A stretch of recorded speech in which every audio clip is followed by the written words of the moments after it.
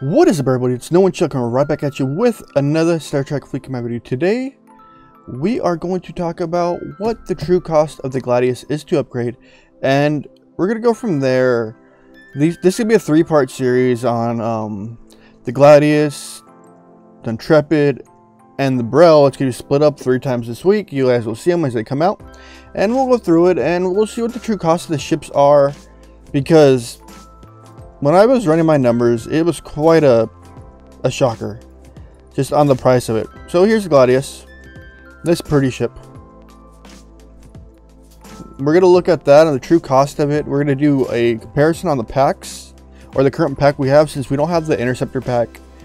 We can't really take that into account for this video because it would make it way less, but it's still a pricey one if you just want to go pure spending versus the route of slowly leveling. The pack we're going to use example from is going to be the Ultra Ship Power Pack, and I have all the numbers put into my Excel document I'm going to show you guys right now. So let's look at the Excel document.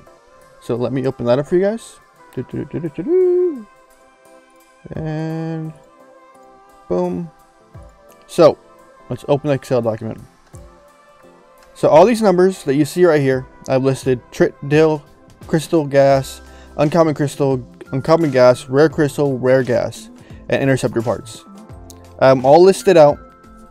I got this one right here, right from Elgato itself. And we'll look at the total cost per tier versus the total cost in general. So I'm not going to do like my old ones where you're like, this how many packs cost to do this. Nah, I'm not doing that right now. So it's going to cost 3.7 mil in Trit, 90k in Dill, 4100 Common Crystal, 625 Common Gas for Tier 1. For Tier 2 is 20 million Trit, 173 million Dill, 3900 Crystal, 1000 Gas, 802 Interceptor parts, and so on, as we can see here.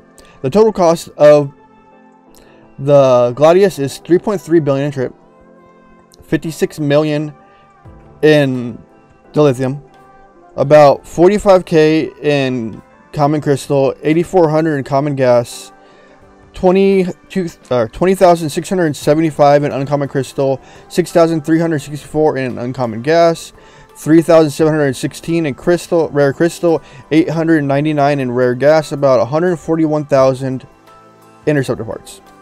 And here's the pack breakdown of it. So we have, the pack gives you 190 mil Trit, 1.7 mil in dilithium, 2200, no, it's really 2200 in Common Crystal, 1310 in Common Gas, 392 in Uncommon Crystal, 260 in Uncommon Gas, 48 Rare Crystal, 32 Gas, and 220 Interceptor parts. So for the Common Gas, the Common Crystal, Common Gas, and Platinum Interceptor parts, we're all going to consider that Platinum. That's a Platinum wash, because if you look at, remember these packs are Ops 39, so it's going to go per each one. So if you want to look at Platinum wise, we're looking at what the pack gives you 30k, and you want to X that by 72. Let me put my calculator out. I probably could do this math easier somewhere. So 30,000 X by 72 equals about, wow, that's a lot, 2.1 mil in thing, and in Platinum.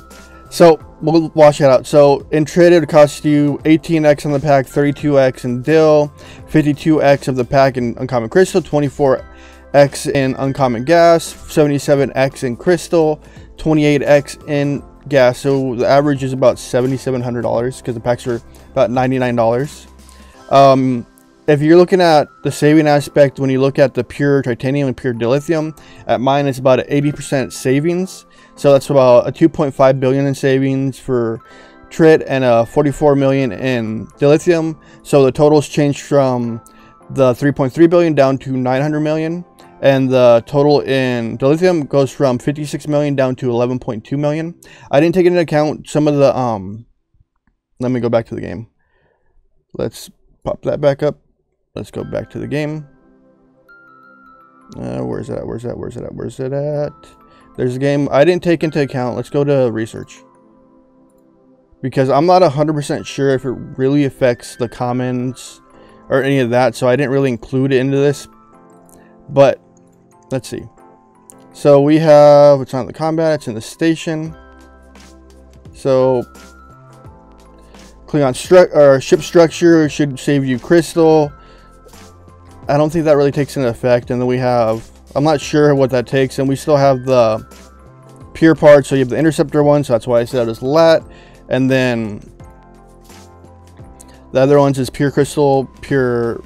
See, we're not sure because it never gives us exact on it because this improves the cost efficiency of crystal for components. It doesn't really tell you if it's the rare, the common, or the uncommons. So from looking at packs, the ship's going to cost you 7,700 USD to get the pack, or get the ship fully upgraded to tier 9. Yikes, that's a lot of money for that one. But you can get the crystal if you do the swarm events, which helps you out. You can get a lot of that through doing events if you take the long route. As long as you're not willing to fork over the money right away, then you're all fine. Remember guys, it is nowonshall signing out. Remember to like, hit the subscribe button, hit the bell notification, hit that join button down below if you want to help me support me monthly. And that's about it. Remember, this is a 3-part series. I still have 2 more coming after this. Alright guys, have a great day. Peace out.